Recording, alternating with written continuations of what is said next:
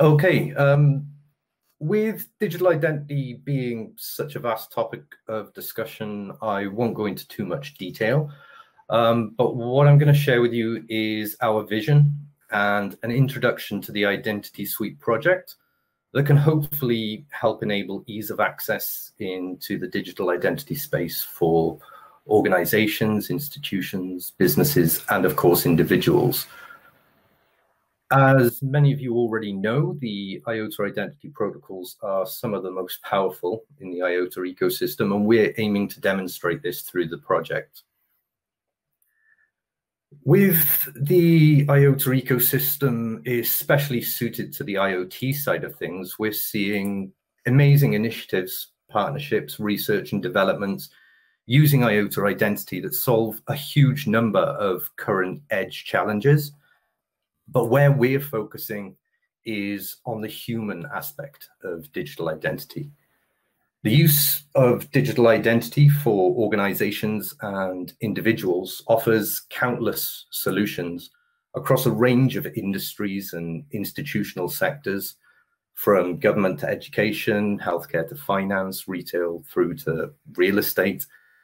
And within these sectors, it covers a range of versatile use cases, such as personal identity licensing, registration, certification, insurance, medical documentation. The list could go on forever.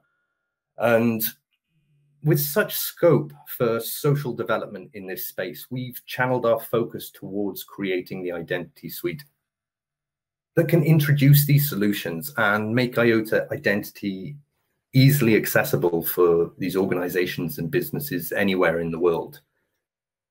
What Identity Suite is basically a collection of applications and developer tools that can enable full management of the IOTA identity protocols.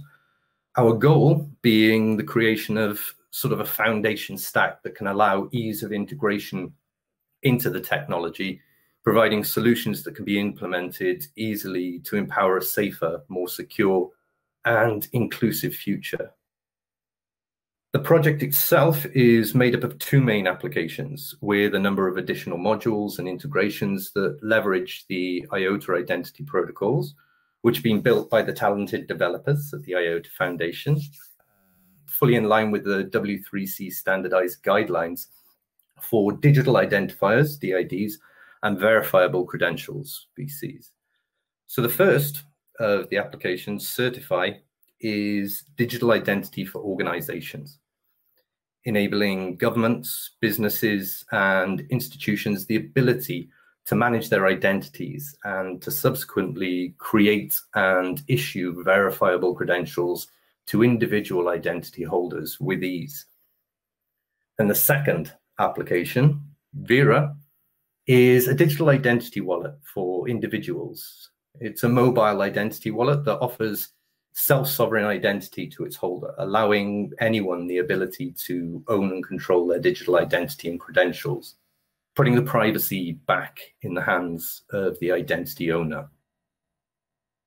With over 1 billion individuals in the world today who have no form of legal identification, and an increase in falsification and data breaches, and a rise in stricter privacy and security regulations, through the use of the IOTA identity protocols and Identity Suite, we are hoping to start to help and make a change to this. Over the next couple of months, we'll be sharing more information. We'll be doing some demonstrations and insights into what we are creating so that we can provide a more visual understanding of the potential of identity and what it can be used for. And just to finish up, I'm going to go back to a previous slide here because this is something we're really focusing on. Where we are at, this is simply the beginning. Our aim is to start working towards collaborative initiatives alongside public and private institutions and organizations to start building out these solutions and the infrastructure that can enable the future of digital identity for everyone, everywhere. Thank you. Could you go to the slide for Vera again? For Vera, yeah. The identity wallet. Okay.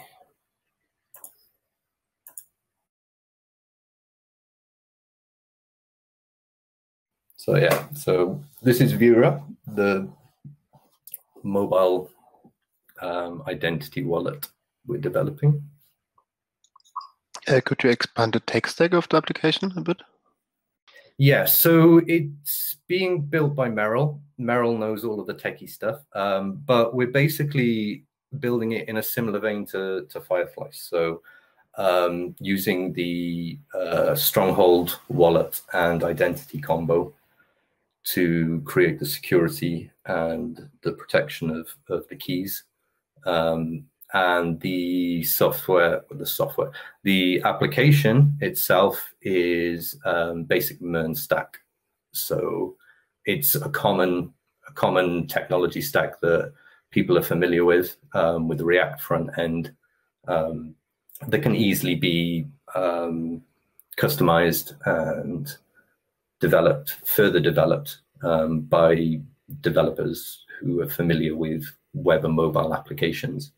So we're using React Native, so it will be packaged for Android and iOS. Perfect. Thanks. No worries. Yeah. Yeah. So the idea is they don't have to just use your wallet, right? But that you will provide a simple code that they can either embed it into the application or input in the application. Correct?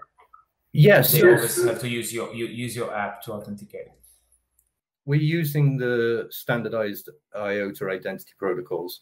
So the backend and the modules for each of the areas of functionality will be exactly that. They'll be modular. So you come into the repo and you could take out the user system. You could come in and you could take out the verification system. You could take out the NFC and QR system. So we're trying to build it as modular as possible, so it's easier for people to come in and use what we've built in other applications as well. Okay, thank you. It's okay. Cool. Is that code already, or will it be open source? It'll be open source, fully open source. Yeah. Okay, cool. Nice. But it's not yet, right? Or could I jump in there and check it out a little bit? So because I would be really interested in it. No, you're more than welcome to jump in.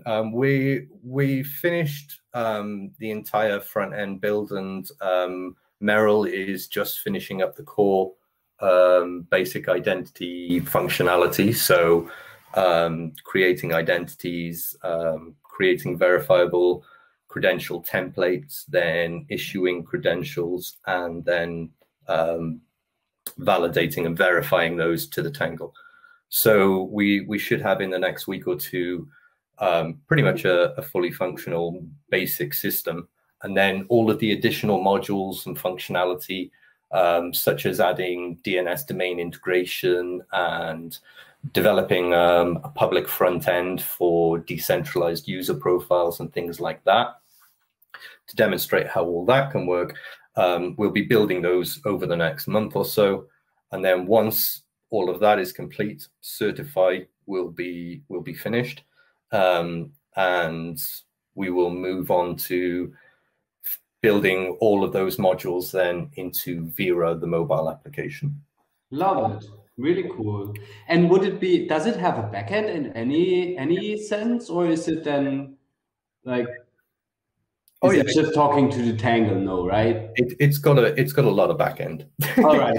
We're building it as with the IOTA identity protocols not being at version 1 yet. We're building the system to function as realistically as possible with the current protocols that are available, which are the beta version, and then in the future, when Identity 1.0 comes out later in the year, hopefully, then we will get rid of some parts. Well, no, we won't get rid of. We'll like kind of go back and reformat what needs to be done, and then hopefully we can keep the system as functional as possible. So in the future, it could just be used almost out of the box, sort of thing. That's kind of like the future aim. What would be the example of things that you would currently handle through backend?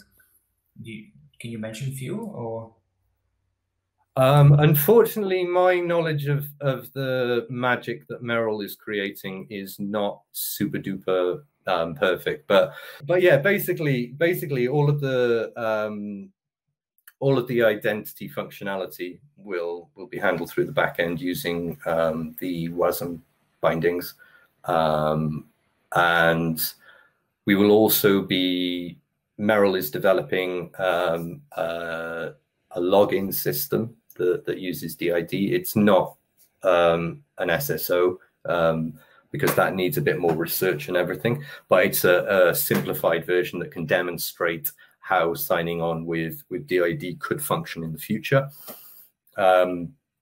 The more advanced the research and stuff in that area goes, then we will add it in the future.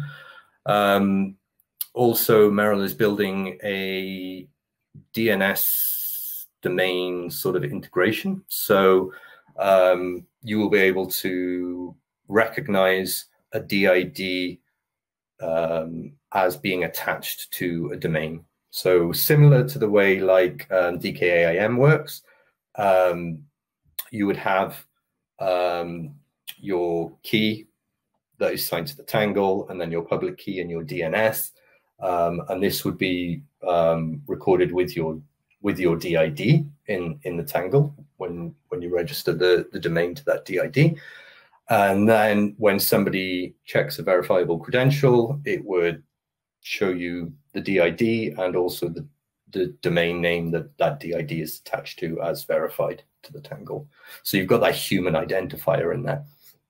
It's a lot more complex than that, but I don't know exactly how the magic works, but I know that's kind of the functionality of the system. Very cool.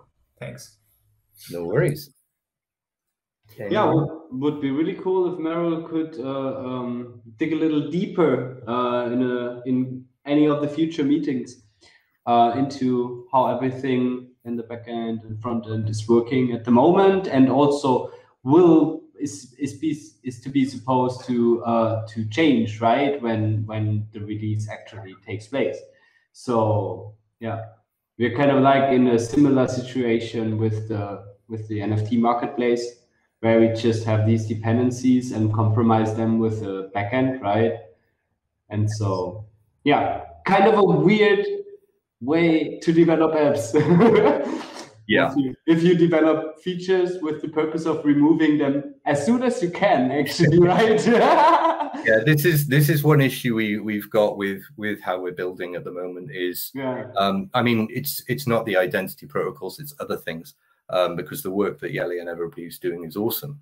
But it's things like filtering permanodes and things like this, because a system like this for an institution or a government or a business or an organization, it would require some form of identity filtered permanode that can save and store DIDs. But yeah, to record the records of digital identities and so that they can be referenced in the future.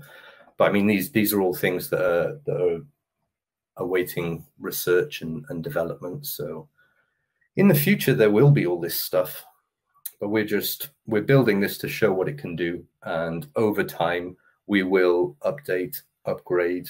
It'll be a public repo, so anybody can jump in and add bits and make it better and things like that. So yeah, it's just making identity easily accessible. One of the reasons we got behind this project is to make something that people will want to play about with. I mean, this is why we went for React as well, because it's the most popular front-end framework. And in doing so, we're making a system that people who just know how to use React could come and just play about with. So they're playing about with the IOTA identity protocols without even needing to know anything other than what they already know. And that's what we're trying to do. We're trying to make this accessible so people can play about with it. They can see how powerful it is. They can see what they can do with it. And hopefully that'll help boost the ecosystem and get a bit of excitement going over digital identity on IOTA. Boom. Yeah, thank you so much for sharing. You're welcome.